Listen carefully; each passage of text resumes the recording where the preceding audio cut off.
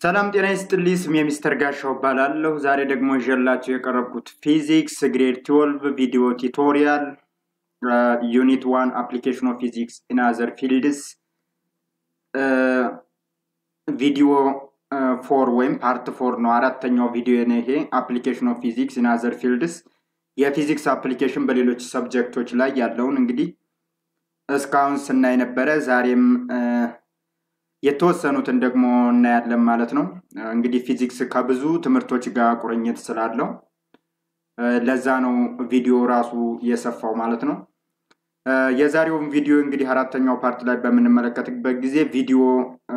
እዚህ ቪዲዮ ላይ የተካተተው ኮንተንቱ የመጀመሪያው ሜዲካል ፊዚክስ ነው ይህ ማለት ሜዲሲን እና ፊዚክስ የነሱን ቁርኝትን እናያለን ሁለተኛው ደግሞ ፊዚክስ ኢን ኮሙኒኬሽን እናያለን ማለት ነው ፊዚክስ በኮሙኒኬሽን ላይ ያለው አስተዋጽኦ ፊዚክስ በሜዲሲን ላይ ያለው አስተዋጽኦ እነዚህን በዛሬው ቪዲዮ የተካተቱ ናቸው መጨረሻ ላይ ኪውዝ ይኖራል ወይም ፈተና ተፈተናላችሁ ማለት ነው ሜዲካል ፊዚክስ ስናይ እንግዲህ ፊዚክስ ከሜዲሲን ጋር ምን ቁርኝት አለው ፊዚክስ እንግዲህ ብሮድ ኮንሰፕት ወይም ብሮድ ካታጎሪ እንደሆነ ካሁን ቀደም በነበሩት 3 ቪዲዮ ላይ ነግሬያችኋለሁ ዛሬ ፊዚክስ ከሜዲሲን ጋር ስንል እንግዲህ ህክምናው ላይ ያሉ ቴክኖሎጂዎች የፊዚክስ አስተዋጽኦ ወይም የፊዚክስ ስራ ምንድነው እዛ ውስጥ እነዛ ቴክኖሎጂዎች ውስጥ ፊዚክስ አለ ወይ የሚለው ነው በዋናነት መጠየቅ ያለብን መልሱም አሁን ይሆናል ለምሳሌ ዋናዎቹ የህክምና ሜዲካል ቴራፒ እና ዲያግኖሲስ ምንላቸው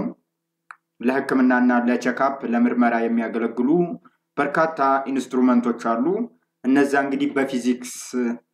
ወይም አፕሊኬሽን ኦፍ ፊዚክስ እንዳላቸው ለማስገንዘብ ነው ማለት ነው ሜዲሲን ኤንድ ፊዚክስ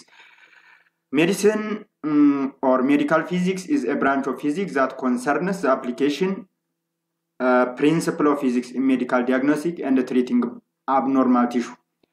abnormal ማለት ያው እንግዲህ ጤና ያልሆነ ወይም የታመመ አካላችንን ዲያግኖስቲክ ማለት ምርመራ እንደዚሁም ቼክአፕ እና ህክምና መስጠትም ሁሉ ጭምር የሚችሉ በርካታ ኢንስትሩመንቶች ወይም የህክምና መሳሪያዎች አሉ እነሱ ነው this modern medical equipment like x-ray MRI ማለት magnetic resonance imaging ነው x-ray አለ CT scan ማለት ደግሞ computed tomography scan ይባላል ultrasound እና ሌሎችም blood flow measurement አለ ለምሳሌ እነዚህ ሁሉ are developed by application of physics እነዚህ ሁሉ በapplication of physics ወይም በፊዚክስ application develop የሆኑ ናቸው ማለት ነው እነዚህ ህክምና ላይ የምንጠቀማቸው በጣም አስፈላጊ የሆኑ መሳሪያዎች ፊዚክስ በአፕሊኬሽን ኦፍ ፊዚክስ እንደተሰሩ ግልጽ ነውና ያ ፊዚክስ ምንድነው what is physics behind x-ray behind MRI እንደዚሁም behind CT scan እና ሌሎችም አልትራሳውንድን ሁሉ ነው የምናየው ማለት ነው ስለሆነም እንግዲህ በኤክስሬይ በኤምአርአይ እና በሲቲ ስካን እስኪ እንግዲህ በእነዚህ ማሽኖች ወይም በእነዚህ ኢንስትሩመንት ጀርባ ያለውን ፊዚክስ አንድ ባንድ እናየዋለን መጀመሪያ የማሽኖቹን ልዩነቶች ብናውቀው የተሻለ ነው ለምሳሌ እዚህ ጋር ኤክስሬይ ሲቲ ስካን ኤምአርአይ እነዚህ ሶስቶቹ ብዙውን ጊዜ ለመለየት እንቸገራለንና እነዚህን ልዩነታቸውን ከፊዚክስ አንፃርም የማሽኖቹንም ራሱ ልዩ ስለሆነም ኤክስሬይ እና ሲቲ ስካን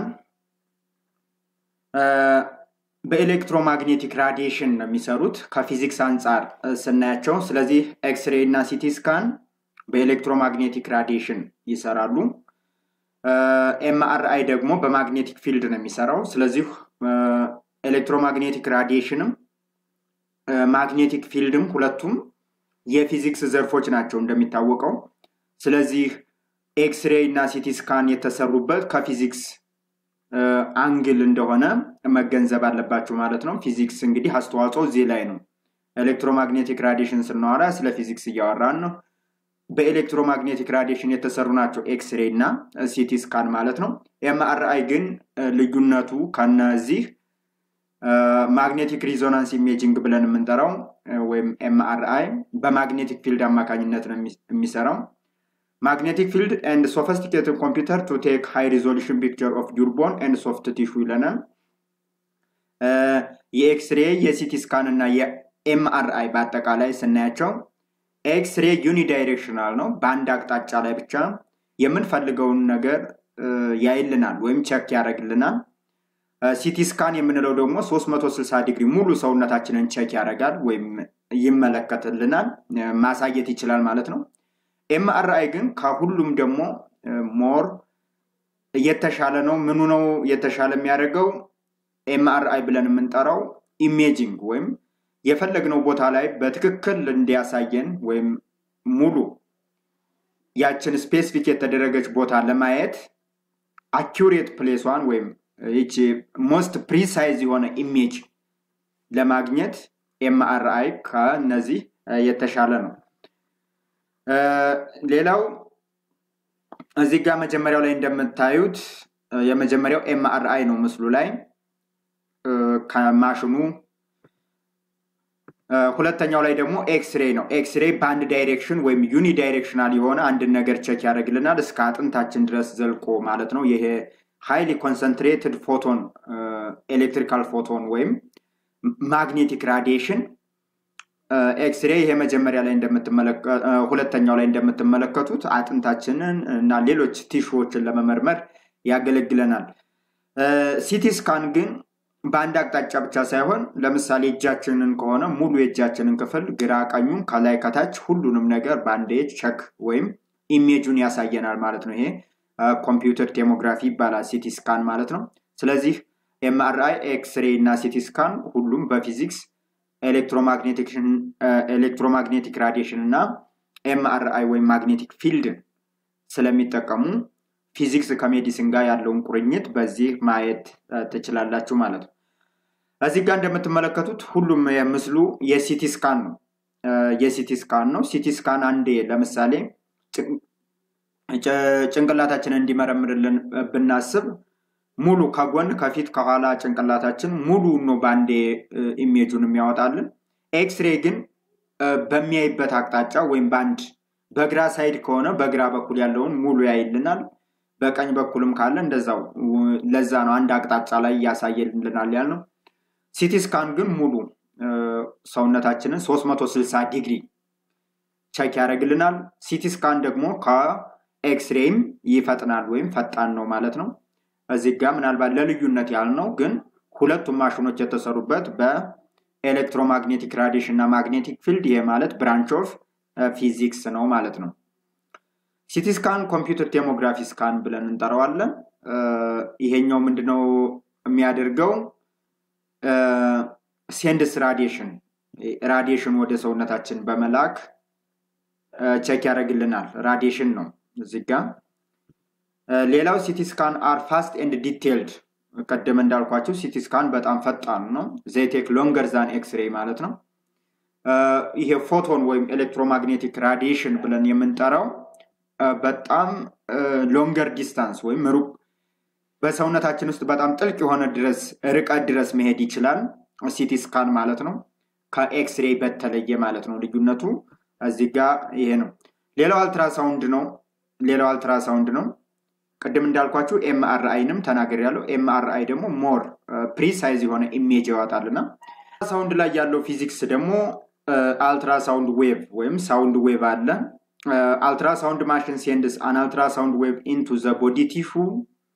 and detect the reflected wave the detector generates a thin electrical current that is amplified ማለት ነው ይሄ በጆሮ የምናዳምጠው ነው አልትራሳውንድ ማለት ዶክተሮቹ በጆሮአቸው ያዳምጣሉ ሰውነታችን ላይ በማድረግ ማለት ነው ትንሽ የሆነ አልትራሳውንድ ወደ ሰውነታችን በመልቀቅ ያንን በደንብ አጉልቶ ወደ ጆሮአቸው በማምጣት እንግዲህ የሚመረምሩበት መሳሪያ ነው አልትራሳውንድ ብለን የምንጠራው አልትራሳውንድ image commonly described by three words እንግዲህ ኢሜጅ ያለው እንደ ሌሎቹ አልትራሳውንድም እንደ ኤክስሬይ እንደ MRI እና እንደ ሲቲ ስካን ያው ኢሜጅ አለው image commonly described by three words ይላችኋል እዚህ ጋር አናኮኒክ ሃይፐርኮኒክ እና ሃይፐርኮኒክ ሃይፖኢኮኒክ ሃይፐርኮኒክ እና አኒኮኒክ እነዚህ እንግዲህ የሜዲካል ወርዶች ናቸው ምን ማለት እንደሆነ ስናያቸው የመጀመሪያው አኒኮኒክ ብለን የምንጠራው እንግዲህ ኢሜጅ ነው ኢሜጅ ያወጣልናል አልትራሳውንድ this area appear black ultrasound because they don't send back any sound ምንም አይነት ሳውንድ ዌቭ ባክ ሳያረግ ሲቀር ሳይመለስ ሲቀር ኢሜጁ ብላክ ይሆናል ይሄ ብላክ የሆነ ኢሜጅ በሚታይበት ጊዜ አኒኮኒክ ይባላል ማለት ነው ሁለተኛው ደግሞ ሃይፖኢኮኒክ ብለን የምንጠራው ደግሞ ፊውር ኢኮ ወይም ድምጽ አለው ይሄም this area appear dark gray ኢሜጁ ላይ በመንመለከትበት ጊዜ ይሄ ዳርክ ግሬ ከሆነ ደግሞ ሃይፖኢኮኒክ ይባላል ሃይፖኢኮኒክ ምንለው they don't send back a lot of sound wave ብዙ የሆነ sound wave back ወይም የማይመልስልን ሲሆን ቀለሙ የምናየው ምልክት ወይም ኢሜጁ ዳርክ ግሬ ይሆናል በዚህ ጊዜ ሃይፖኢኮኒክ ይባላል ሃይፖኢኮኒክ ኢኮ ማለት ያው ድምጽ ነው እንደምታውቁት ሃይፐርኮኒክ የምንለው this area bounce back many sound wave ብዙ የሆነ sound wave የጋባክ በሚሆንበት ጊዜ የሚላክ ነው ይሄ they appear as light gray እዚህኛው ጋር እንግዲህ back many sound wave ስላለ ሃይፐር ማለት ያው ብዙ ማለት ነው አልትራሳውንድ ኢሜጁን በመንመለከትበት ጊዜ ይሄን ይመስላል እንግዲህ የተለያየ ኢሜጅ ያለው ኢሜጁ የሚወሰነው በሚልከው ወይም ባክ በሚያረጋው ሳውንድ ነው እኛ ትንሽ የሆነ ሳውንድ እንልክለታለን እሱ ደግሞ አምፕሊፋይ አድርጎ በሚመልስልን ድምጽ እንግዲህ አኒኮኒክ ሃይፖኢኮኒክ እና ሃይፐርኢኮኒክ ብለን በሶስት እንከፍላለን እነዚህ ምንም ሳውንድ ሳይልክ ሲቀር ትንሽ ሳውንድ ሲመልስና ብዙ ሳውንድ ባክ ሲያረግ ማለታችን ነው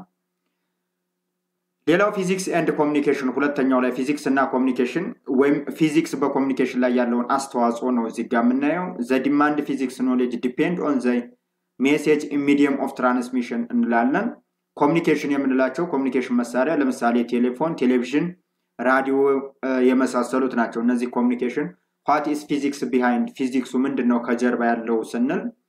ያው በአፕሊኬሽን ኦፍ ፊዚክስ እንደሚሰሩ ግልጽ ነው ፊዚክስ አለ ማለት ነው እዛ ላይ the knowledge of electromagnetic theory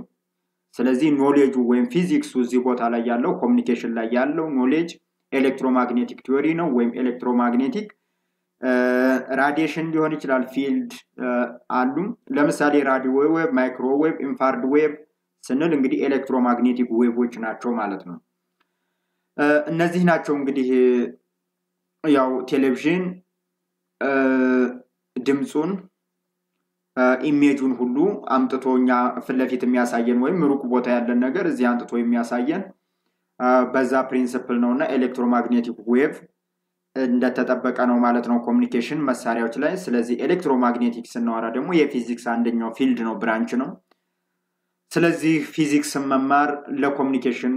ጠቀሜታ አለው ከላይ እንደነገርኳችሁ ፊዚክስን መማር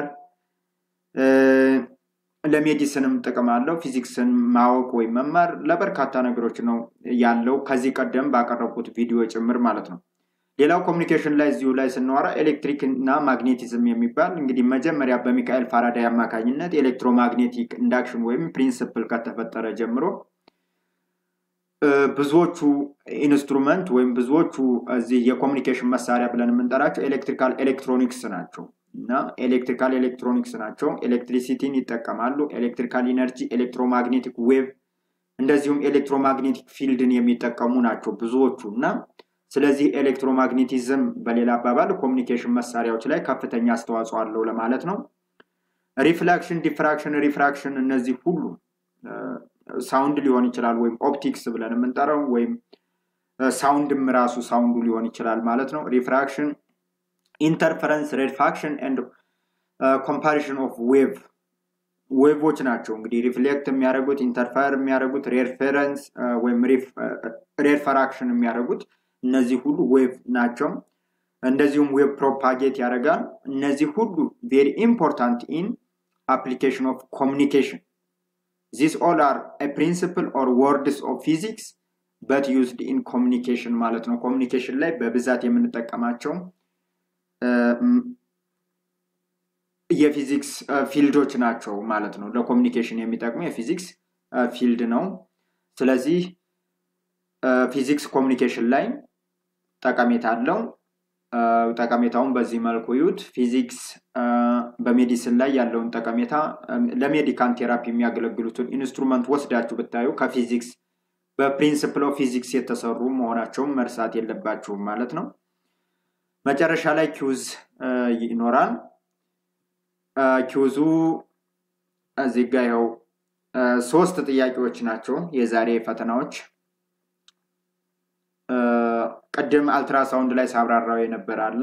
የመጀመሪያው ጥያቄ ስለሱ ነው የሚጠይቃችሁ። ሁለተኛው what is physics behind communication ይላል። ኤሌክትሮማግኔቲክ ዌቭ፣ ኒውተን ሜካኒክስ፣ ኢነርጂ ኮንዘርቬሽን ይላል። ምርጫ ነው። a machine send an ultrasound wave into the body tissue and detects refracted wave ይላል። ኤክስ-ሬይ፣ ኤምአርአይ፣ ሲቲ ስካን፣ አልትራሳውንድ ይላል። እንግዲህ ይሄን ይመስላል የዛሬው ቪዲዮ። የፊዚክስ ጠቀሜታ በሜዲሲን እና የፊዚክስ ጠቀሜታ በኮሙኒኬሽን ላይ ያተኮረ ነበር። ስለዚህ ስለ ኮሙኒኬሽን ስናወራ ስለ ሜዲሲን ስናወራ ፊዚክስም እንዳለ መረሳት የለበትም። ስለዚህ ፊዚክስ በጣም ብሮድ ሰብጀክት ነው ያልነው ለዛ ነው። ስለተከታተላችሁ አመሰግናለሁ። የሚቀጥለው ቪዲዮ ደግሞ ፊዚክስ አንድ ብቻ ነው የሚቀረና እዚህኛው ቻፕተር ላይ ቪዲዮ ፊዚክስ በዲፌንስ ቴክኖሎጂ የሚለውን በሚቀጥለው አቀርብላችኋለሁ። ከተመቻችሁ ላይክ፣ ሰብስክራይብ፣ ሼርም አድርጉ ለጓደኞቻችሁ። አመሰግናለሁ።